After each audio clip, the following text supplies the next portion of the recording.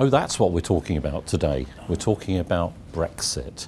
Hands up who knows what Brexit means, because I don't. So we're going to explore some of the issues around how we got to here, what Brexit means, what it might mean, but also, importantly, the implications for business and therefore the implications for policyholders and the implications for our role as adjusters. I've got about 30 slides, most of which don't have words on because I prefer pictures.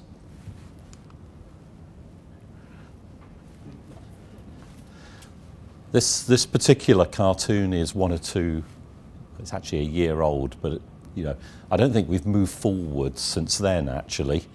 It's the horses charging into I don't know what, but we're on a mission to charge into something, and I don't think anyone's really got a great idea in terms of where we're going. I pulled this out of the Institute of Risk Management's magazine. I thought it was quite a good summary as to what business thinks of Brexit at the moment. This comes from two surveys, a Deloitte survey and a KPMG survey. 43%, so less than half of UK businesses say they've assessed Brexit risks.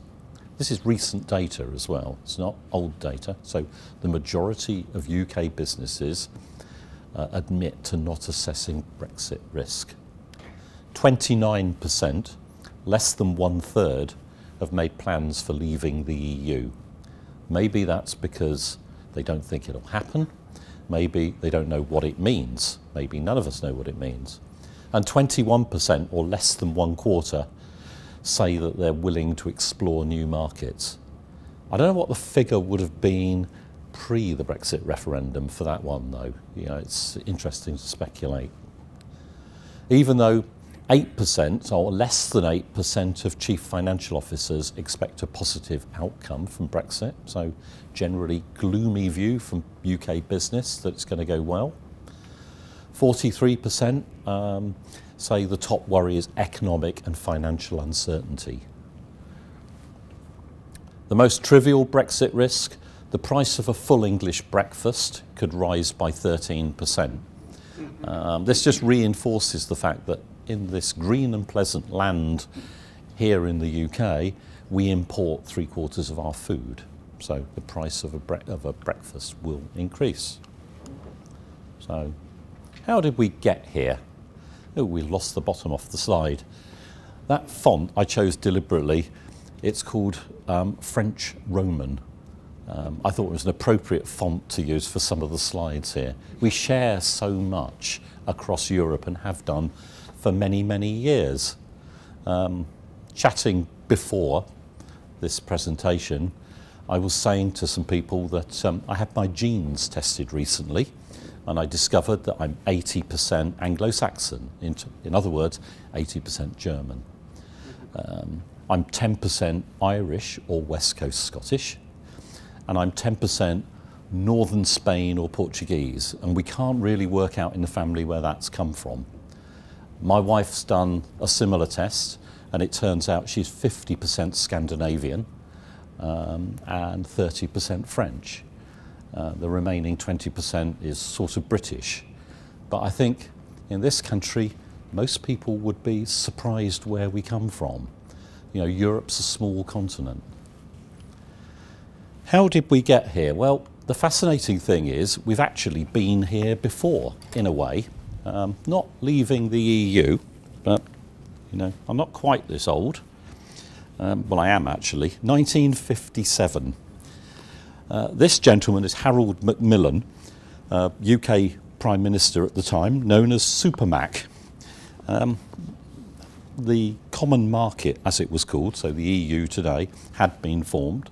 Group of 6 countries, France, Germany, Italy and the Benelux countries. And they set up a free trade area. Now Macmillan thought, wouldn't it be a great idea to negotiate a deal with this free trade area? Not to join them, because we don't want any of this foreign funny business. We don't want to be part of Europe. We want a free trade agreement with Europe. That was his view, his government's view, and the view in the country at the time. Why did he want a free trade agreement rather than join the common market? Well, he had this idea that it would be great to have great trade deals with other countries around the world, particularly Commonwealth countries, ex-British Empire countries. That was the thinking at the time. Now, the EU weren't going to have, common market weren't going to have any of this. Macmillan wasn't a skilled negotiator. His prime negotiating style was the use of threats. So he said, unless you give us a free trade deal, we're going to remove the British Army of the Rhine. You know, at that time, Britain was providing a lot of security on what was the common market's eastern border. Konrad Adenauer, the German Chancellor at the time, called his bluff. He said, I don't care if you're going to threaten us with something, we're not going to do it. We don't see any benefit in giving Britain a free trade deal. So they turned us down. We didn't strike a free trade deal with Europe, and another almost 20 years passed before we joined what was then the European Economic Community. Not everything's the same as that today. We happen to have a thriving financial services sector around us here in London. That's important, not just from our point of view as providers of those services from London, but London is the key provider of finance to European institutions. So if Europe wants to prop up governments across Europe, where do they come for finance? They come to London. So we're really important here in London to the European Central Bank. So some things have changed. Other things have changed. At the time when all this went on, the USA were very keen to maintain a strong, united Europe, mainly as a bulwark against what they considered to be a communist threat from Russia. Under Mr. Trump in the USA now, you know, it's easy to argue that none of that applies, but we don't know how long Mr. Trump's still going to be president for, do we? So that could all change again, and if it does change in the US, we're likely to have a US government across the pond who feel, yep, Europe needs to be working together as closely as possible. So it's not new. So how did we get here? Well, let's just go back one. The facts are that 1/3 of the country voted to leave the European Union, 1/3 voted to remain, and 1/3 didn't vote, more or less. The majority was 1.3 million in favour of those who wish to leave. 12.9 million didn't vote. The analysts say that if we reran exactly the same question with exactly the same information in another 3 years' time, so in 2021, the result would come out in favour of remaining purely because older people, by and large, voted to leave, and younger people, by and large, voted to remain. So you've got that demographic shift that would lead to a completely different result if the vote was rerun in 3 years' time. Why does that matter? Well, it matters because we don't sit still on the 8th of February 2018, the world moves on, and therefore the British people will be, as a grouping, changing their view over time, purely because there are likely to be more Leave voters dying than there are Remain voters entering the electorate. Tremendous disagreements across the UK on this subject. We have family in Yorkshire and I have friends in Northumberland, so up on the UK's northeast coast, and I've been told not to bring up the subject of Brexit in that part of the country because I'll be lynched. They're very, very strong feelings against what is called Europe, but really it's not Europe, it's against central government in London. So that's some of the background to how we've got here. So anyway, that might be interesting, but what do we do about it? Well, if you're going to have a good project, this comes from the International Project Management Association, who I've had quite a bit to do with in the past. These are just 7 key points on a good project. So we can judge for ourselves whether Brexit as a concept is a good project. First of all, you need a clear and compelling rationale. None of this soft emotional stuff. The rationale for a good project must be, it must solve a problem or seize an opportunity. Okay? The second one is, you need a clear, strong and energetic, charismatic sponsor behind a good project. Obama only managed to get the Affordable Care Act through in the States because he was that strong, charismatic sponsor and had the ability to carry people with him in taking that project forward. Where are the clear, charismatic sponsors for Brexit? There has to be buy-in from key stakeholders. So it's interesting, when the Olympics were held in London, almost 100% of the country were behind that project. You know, everyone wanted it to happen, so it happened. We said earlier that 1/3 of the country were in favour of Brexit happening, or equally you could argue that 1/3 of the country were against Brexit happening. So we don't have, you know, mass of opinion saying it's got to happen. And we need clarity of scope. We need to understand what Brexit means. And at the moment, we don't know what Brexit means. We've got no idea what it actually means. We need a precise finish line. So those of us who are slightly older will remember President Kennedy. Well, actually, I was told by my parents this happened. At the beginning of the 1960s, he said, we want to start a program to put a man on the moon by the end of the 1960s. Clear finish date. We don't have a clear finish date for Brexit. We have a date. We have a date of the 29th of March next year when Britain will leave the European Union. That isn't the finish date. That's just the date at which Britain starts the process of leaving the European Union. A lot will need to happen after that. And we need the resources to do it. The newspapers have carried a huge amount of press on the fact that the Department for International Trade here in the UK don't have the staff to take this forward. And I don't know about all of you, but when I'm planning something in my private life, I will reconsider as I go through, depending upon what information comes to light. We live in a changing world, so good project management says you need flexibility. So if one were to apply this doctrine to Brexit, the final point on that side is really important, because we don't know what the scope is, because 4 is not yet clear. Flexibility is really important. And there's a heck of a lot happening in the wider world to take into account as well.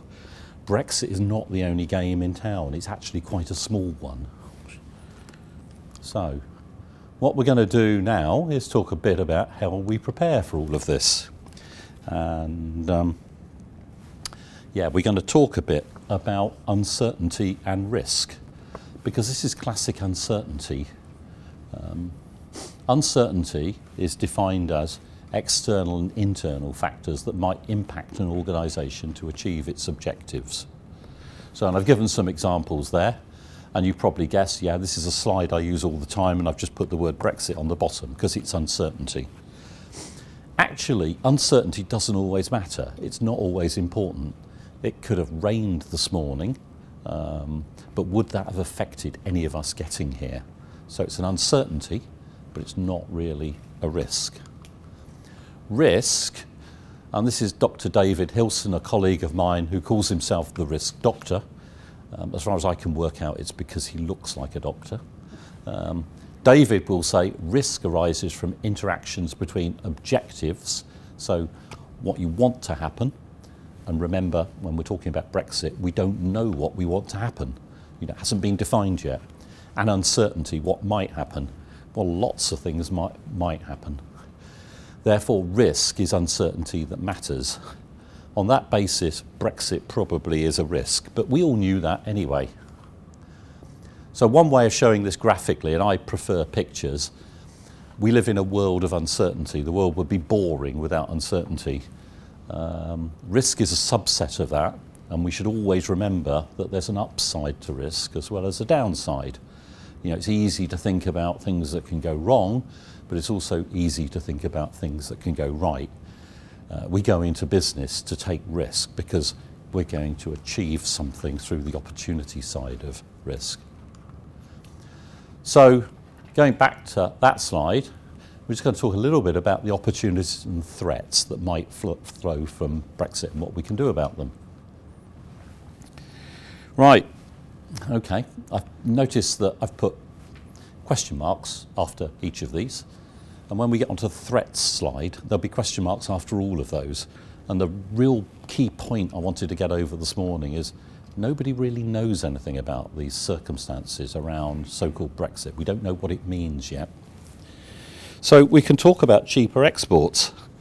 Yeah, it's true. The pound has lost 15% now. It was 20%. It's back up to 15% against the euro. I think that's probably the right figure. And my understanding is against the US dollar, we're roughly back to where we were when the referendum happened.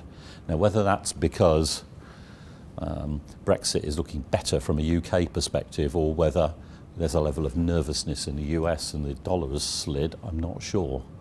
But, okay, so cheaper exports and access to new markets. How is all this going to happen? Well, if you read the press and watch the media and go on the web, you'll get the impression that we can sign up for something called World Trade Association terms. Britain isn't actually a member of the WTO. That doesn't seem to get talked about a great deal by the media, but we're not a member. Interestingly, all the other European Union countries, I believe, are members of the WTO, but because of a quirk of history, we never became members. So, okay, so we fill in a form and we join. It's simple. Actually, you don't even need to fill in a form. You go on their website, click the button, and you've become a member. Well, it doesn't work like that. The WTO is the slowest organisation known to man and womankind. For instance, the 2001 Doha round of free trade talks hasn't been agreed yet. So it's 17 years of discussion since those talks started. That's a sign of how slow the WTO is to reach decisions.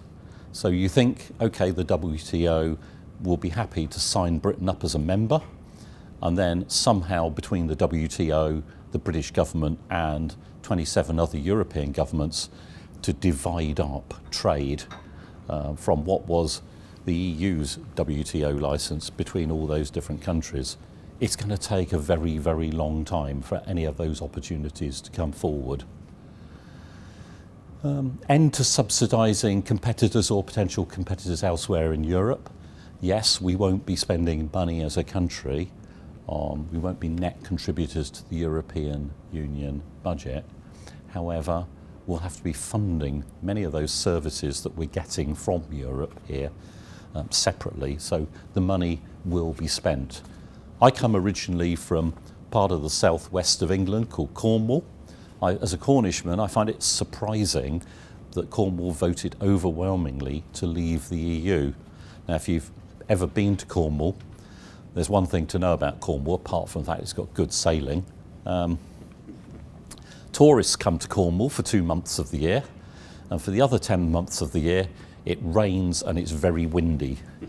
So, huge amount of income comes in through tourism for 2 months of the year.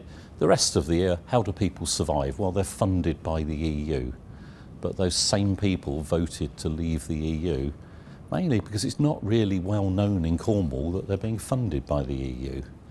So, another one of those uncertainties coming in. So I mention that because whilst we may get some money back by not spending money by contributing to the European Union budget, that ignores the fact that we're going to have to be spending some of that money. We can't allow Cornwall or parts of South Wales or other parts of the United Kingdom to go bankrupt effectively, so we're going to have to pay for that. And that's before one considers transitional arrangements. Freedom from regulation, yep, but you can bet your bottom dollar that that regulation will be replaced by other regulation. I do some consulting work on the general data protection regulations that are It's a European-wide initiative to replace the various data protection acts across Europe with one unified set of legislation. That's all happening at the moment. Do you know who's driving it? It's the German and British data protection offices. So, you know, just because we're leaving the EU, it doesn't mean that that sort of regulation is going to disappear. Because we, the British and the Germans, want this more than anyone. So it's going to happen anyway. If we're going to be exporting goods and services around Europe, we'll have to sign up to European standards. So my own personal opinion is that the freedom from regulation is probably illusory. And I've put the bottom bullet point on this slide deliberately.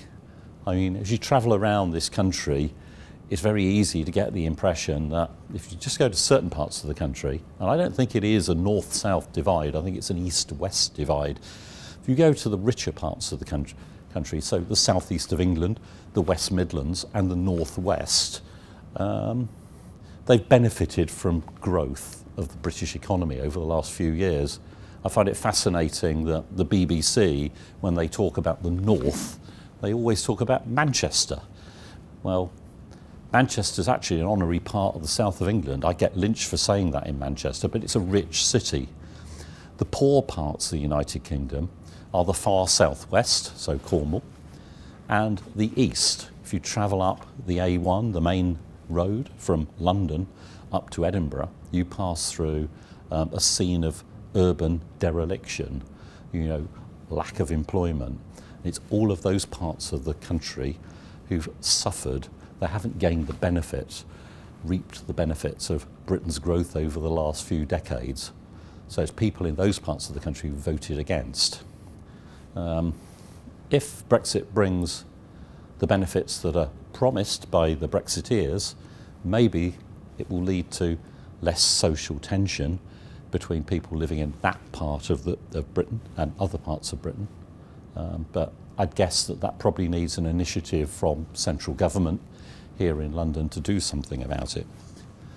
So what about the threats? More expensive imports.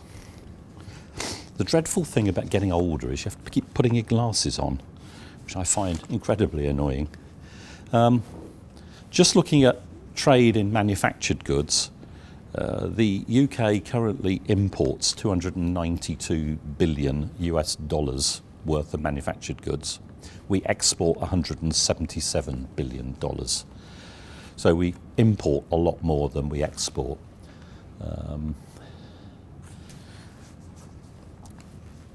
Brexit's going to hit us with that. Labour shortages.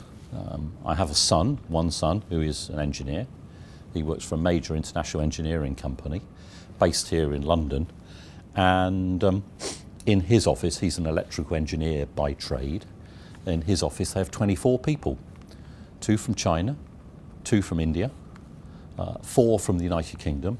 Where do the other 16 come from? Across Europe. And this is not unusual. If you go into major engineering companies based in the United Kingdom, you'll find that a lot of engineers come to Britain because we haven't been breeding engineers over the last few years. Oh.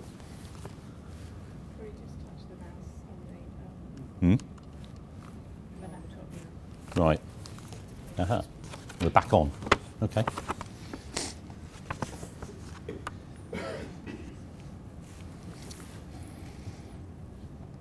Right.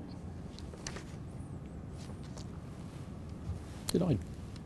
Yeah, drop. Yeah, I wonder where that went. It wasn't a conjuring trick. Yeah. So,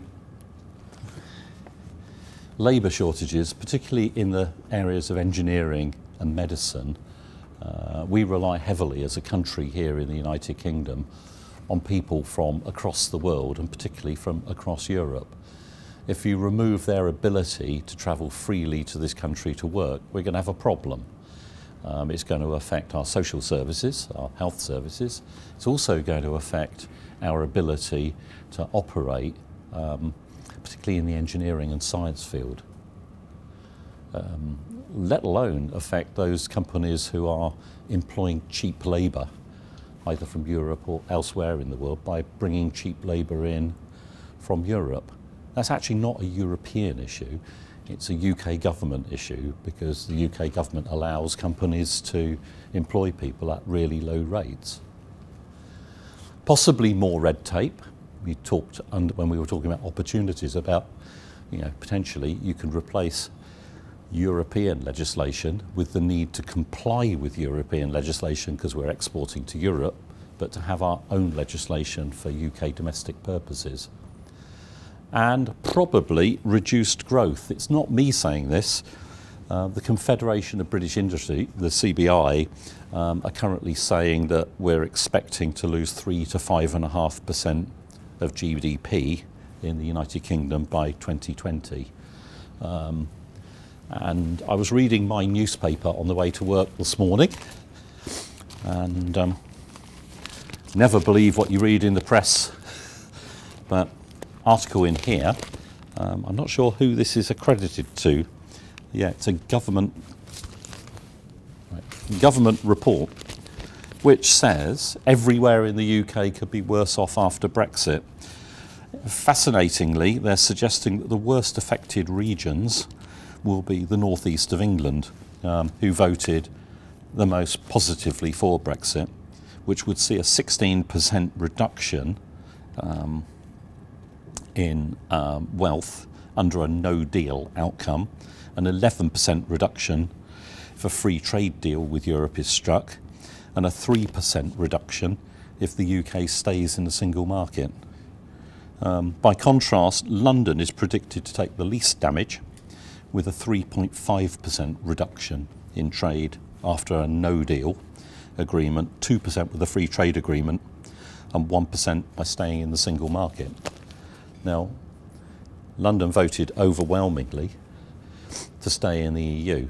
The North East voted overwhelmingly to pull out of the EU. It's a cruel twist of fate that if this report is correct, it's the North East that's going to suffer the most.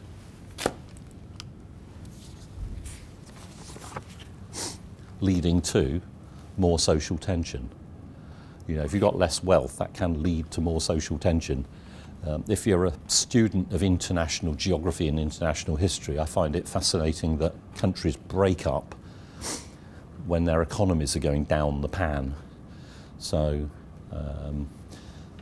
Slovakia broke away from the Czech Republic for reasons that they felt that Slovakia was being overly dominated by the Czech Republic, and therefore they set up on their own, and that led to an immediate reduction in Slovakia's trade with the rest of the world.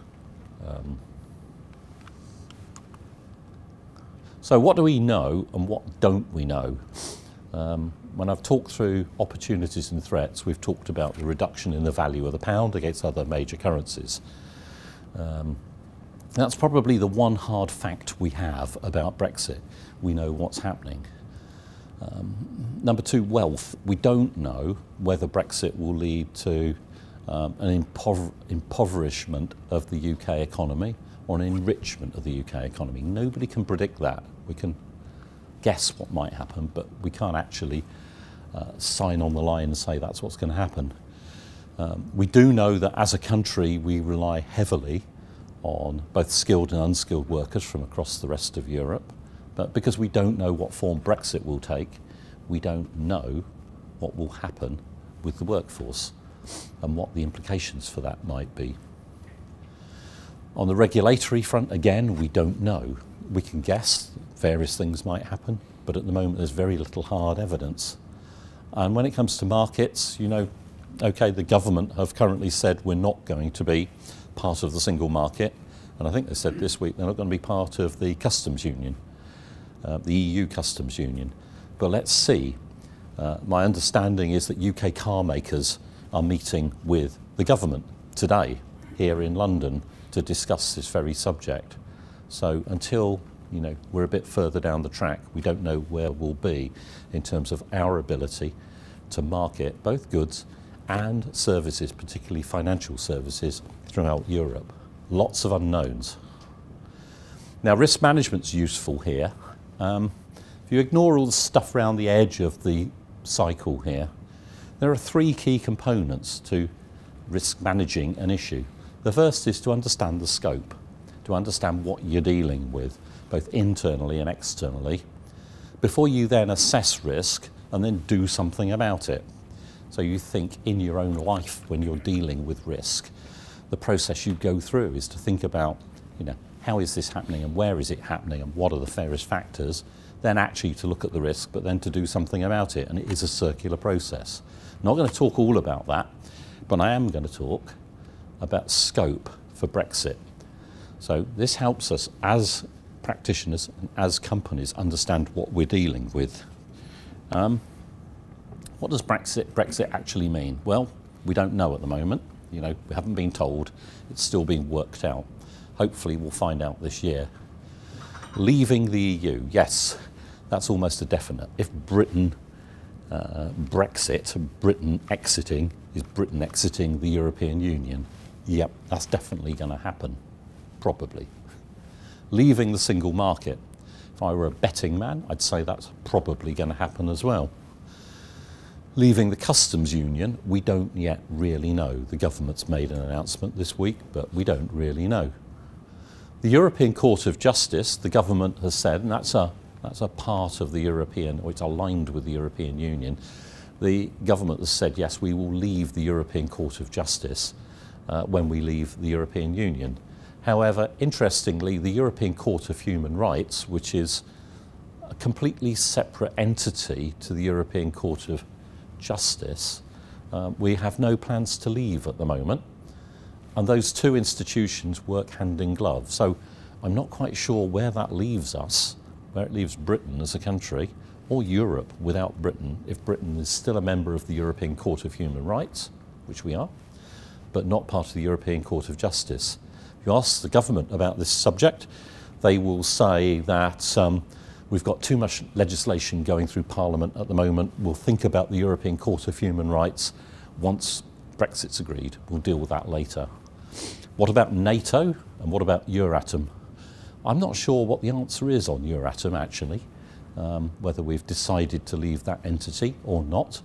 NATO we've decided not to leave, but I think there's an interesting comparison. I was talking to some French last week in the Alps, and they were saying to me, well, bear in mind that France left NATO back in the, I think it was 60s or 70s, and then 20 years later reconsidered and rejoined. So it is known for countries to leave international institutions and then rejoin. But at the moment, we're not leaving NATO. Pet passports, didn't put them on the list. And of course, the one that most people care most of all about, the Eurovision Song Contest, isn't on the list. And my understanding is we're not leaving that either. So if you understand the scope, it then helps you understand the risk. And at the moment, the scope is unclear, so it's very hard to assess the risk, let alone do anything about it until the scope is clear. So what we should all be doing is trying to get answers to these questions, because until we get answers to these questions, we can't really do anything. Now, of course, Brexit's not happening in a vacuum. If you pick up British newspapers, you might think it's the most important show in town. It's not. It's a comparative sort of blip on the horizon. There are other things happening. So I'm going to talk a little bit about known and unknown knowns and knowns and unknowns. That sounds a bit tortuous, but we'll explain that in a moment. We're going to talk a bit about emerging global risks more generally, the changing nature of markets, complex businesses, and some useful techniques to survive. This is Donald Rumsfeld, who was Secretary of State for Defence in the United States, and at a conference in Brussels before the 9/11 attacks said this: there are known knowns, there are things that we know. There are also known unknowns. That's to say, there are things that we now know we don't know, but there are also unknown unknowns. There are things that we do not know that we don't know. Quite profound for a Secretary of State for Defence. Brexit actually falls into the second category, I believe. It's a known unknown. We know that it's there, but we don't know what it is. The other one that he didn't mention, so he's not that clever after all, is he didn't talk about unknown knowns. Now, in business, these are the things that you just don't know about because you haven't gone out and found out about them. And to some extent, Brexit falls into that category as well, because it's an evolving subject. You know, we need to go out and find out what information might be out there in order to work out what to do about it. We are living through what some people call VUCA times, volatile, uncertain, complex, and ambiguous. There's a lot changing in the world. Some people refer to the current time that we're in as the fourth industrial revolution. You know, it's an important. And what does that mean? Well, it means there's a lot changing. And I'm not going to talk about all of this, but what I am going to do is just touch on the technological box here. You know, if we think Brexit's important, remember the figures I was quoting were billions. Gartner Group, who are probably the world's most acknowledged technology consultants, commentators, said that last year the world spent 3.5 trillion, not billion, 5 trillion US dollars on IT last year. And you think about your own lives, the advent of things like Siri on your phone, Alexa in the house, your internet connected kettle being used as part of someone's botnet to hack into industrial control systems, augmented reality, the fact that the world's biggest taxi company, Uber, has no taxis, the world's biggest two shopping companies, Alibaba and Amazon, have no shops, and the world's biggest hotels group, we all know which one that is, Airbnb, have no hotels. These sorts of changes are much more major than the sorts of changes that Brexit's likely to bring. Why do I mention all of this? Well, we've got to look at Brexit in the context of what's going on in the wider world.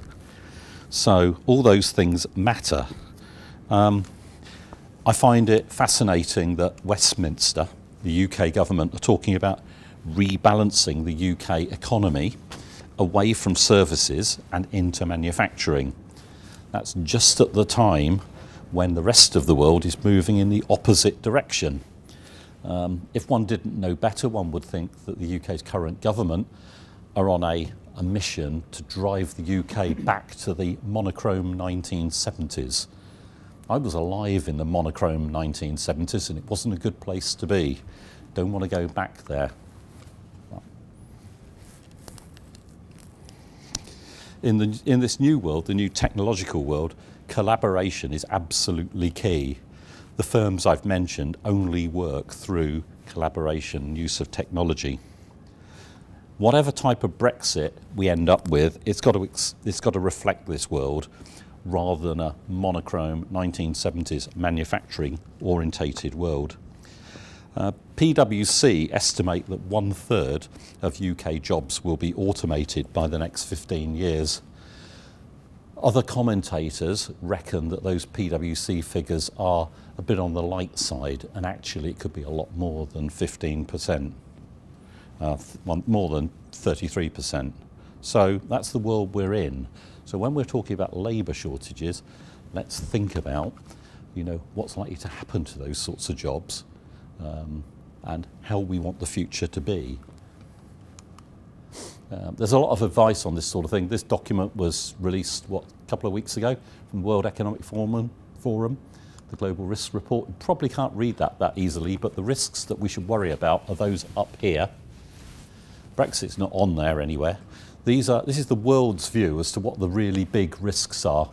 And what we've got up here are classic things like extreme weather events. We know about those as adjusters.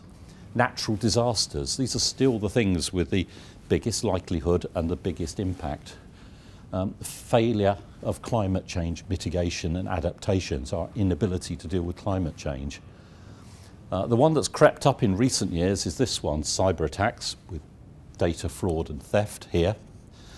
Biodiversity, why does that matter? Well, it matters because where do our medicines come from? Ultimately, they come from plant products. So it does affect us as human beings. Scarcity of resources, so we've got water crises there and food crises. These are the things that matter most. The report goes on, this is just one page from the report, but it goes on to say that these sorts of issues can only be resolved through cooperation between nations. We'll skip through, we'd have hours on this, but... And the other thing to bear in mind when we're looking at Brexit is that the world isn't just a simple world anymore of businesses taking goods or services from suppliers and supplying them to customers. It tends to be a bit more like this. And in a European world, each of these entities tend to be in different countries. So whatever we want for emotional reasons, we have to reflect on the fact that if you're building vehicles, for instance, in today's Europe, whether Britain is in or out of the European Union, components are going to be coming from across Europe, indeed across the world, and finished products sent out across Europe, across the world. And the government box on here, I guess, when we move to a Brexit world, there'll be several governments. It won't just be one European government, it will be several regulators. How do we deal with all of this? We deal with it by understanding complexity. Brexit is complex. And there's simple ways of dealing with these things. Understanding your own business or your client's business and its risks. You can't understand the impact that Brexit's going to have on your client's business or your own business until you understand that business and its risks. Have the right information, but also importantly, understand how the outside world is changing. So all the things I touched on around technology and changing trends across the world are really important in the context of Brexit. Don't just look at magnitude and likelihood when looking at risk, the classic way of looking at risk, but also risk velocity. So how quickly something that might have been a tiny little risk escalates to become a really, really important one. And risk interconnectedness. So the sad thing about the world, or the exciting thing about the world, is that you pull one lever and it affects something somewhere else. You know, the old adage about a butterfly flapping its wings in China has a big effect on climate in South America. Avoiding groupthink, so getting groups of people together to try and solve the issues around Brexit help. And seeking knowledge from others or new research, knowing who to believe rather than what to believe. That report I referred to today, earlier in today's newspaper, who knows whether that's correct? I don't have all the appropriate provenance for it to be able to say, yep, that's going to happen or it's not going to happen. But by taking a range of opinions, we're more likely to make the right decisions. Now I'm going to leave you with just a few tools that we can use in order to help find our way out of this mess. Scenario planning was invented by the US Department of Defense in the 1950s. You know, the great thing about wars, well, there is no great thing about a war, but the great thing about wars from a business sense is you don't ever know what the outcome's going to be. Brexit's a bit like that. So the US Department of Defense came up with quite a simple concept to say, look, okay, if things are going to turn out how we think, then we'll do this. That's the straight line along the middle. However, things could be brighter than we think, in which case we do the upward curving line. And they may turn out more badly than we think, in which case the downward curving line. A lot of organisations that I work with are now using these techniques in their business planning cycle. Gone are the days when you say, right, that's my mission statement, that's what I'm going to do, and you know, that's the plan to do it. We're in a Brexit world where a lot can change and none of us know how it's going to turn out. Therefore, we need to plan for each of those scenarios.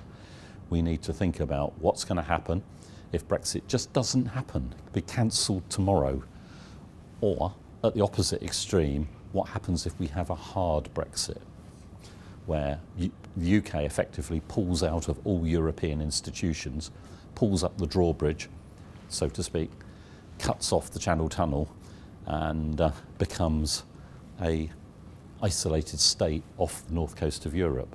Now that's not going to happen, probably, but we should consider all the different possibilities in between. One thing that helps here is building in resilience into our business. You know, because we don't know what's going to happen, that's why the concept of business continuity planning or business resilience exists. It says something could happen, but we don't know what, so this is what we'll do to protect ourselves. The human body has a great way of doing this by duplicating key functions.